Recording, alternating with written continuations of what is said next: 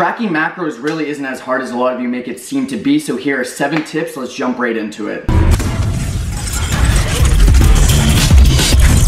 Okay, tip number 1, you guys are gonna wanna plan your day ahead. I can't stress how important this is. The night before, try to plan what you're gonna eat. This is gonna help you guys learn the basics of macro tracking and kind of understand what will actually fit your macros. One of the worst things in the world is just kind of going about your day, not realizing what you're gonna be able to eat and not really understanding the actual basics. So I can't stress enough how important it is to plan it in advance. All right guys, so if you're gonna be planning ahead, you also need to adjust throughout the day, right? You need to log as the day goes on. As the day goes on, things will change, you know, maybe something you thought you were gonna eat, you didn't end up eating, you go somewhere else. So you always wanna be adjusting that. At the end of the day, you don't wanna just kind of slap everything in to realize that you're 100 grams over carbs, 50 grams over fat, and you just messed up like crazy. You always wanna be aware and ahead. And the best way to do that is to log. I really recommend even logging before you eat. This is a tip that will really help you avoid that, because the issue is once it's in, it ain't coming out. So you wanna make sure you're aware of what you're about to put in to make sure you're hitting your macros. Number 3 is all about timing. Although we're not huge advocates of meal timing and such,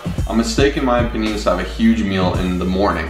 If you have 2,000 calories in the morning, you're eating 3,000 calories, you're therefore kind of leaving yourself 200 to 500 allocations or a bunch of really small allocations, and when you kind of crush that food, your stomach adapts to it, gets ready, it stays ultra hungry throughout the day. I try to flip that. A lot of people like having a bigger dinner, so make sure you're leaving room, because your willpower is going to wear out throughout the day, guys. As the day goes on, you're going to be exposed to more and more different circumstance and food, and if people offer or different kind of, you got chips in the cupboard, they're going to start to look really appetizing if you're already over your macros. It's weird how that works, so make sure you leave room to kind of adjust for this as the day goes on. You don't want to be stuck at the end of the day with absolutely no calories and be starving. And tip number 4, guys, is have portion control. You can eat a slice of cake, but it doesn't mean you should be eating the entire cake. Guys, you want to keep this in mind. Flexible dieting isn't when you overindulge, you go over your calories by 1,000. It's about fitting fun foods into your actual lifestyle, enjoying it. You guys want to make sure that you're not letting the foods control you, and you're controlling the foods and enjoying your life. And macro hack number 5, guys, just find its twin. Just because you're doing flexible dieting doesn't mean you have to be consuming the highest calorie foods. You can find things that are a lot lower in calories. For example, frozen yogurt has a lot less fat content than ice cream, and it still tastes fantastic. There are a lot of treats out there such as beef jerky, rice cakes that you can consume on a daily basis that are a lot lower in calories than stuff like chips. We have a couple of videos. There are macro hack videos. You can click right here, or you can click down in the description below. That will kind of give you a lot of tips to help make different substitutions to make it a lot easier and consume less calories, especially if you're on a diet and you're consuming less calories on a daily basis. Numero 60. Number 60, try to find high volume, healthier foods.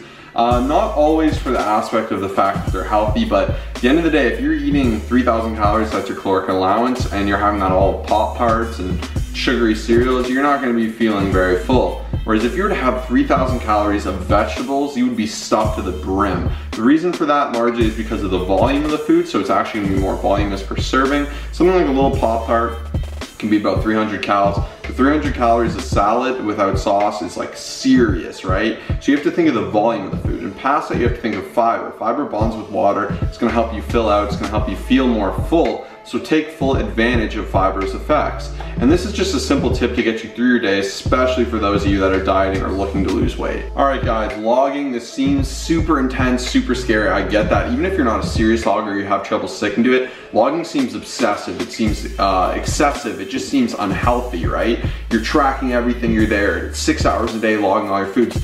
The reality is that's a myth. It's not 6 hours. I'd say spend 5 minutes logging. The more you do it, the more you develop presets. It's like anything else, the more comfortable you get, the more you start to understand food. And it's such a good value, guys, because if you can get used to logging now, by the time you're 40, 50, 60, if you're not there already, that's fine too. But later in life, maybe where you're not necessarily as focused with physique goals, but you're more focused with life goals, you'll actually know what the makeup of food is and how it affects you, and like serving sizes and portion control. So even if logging isn't a long-term goal, I recommend learning it.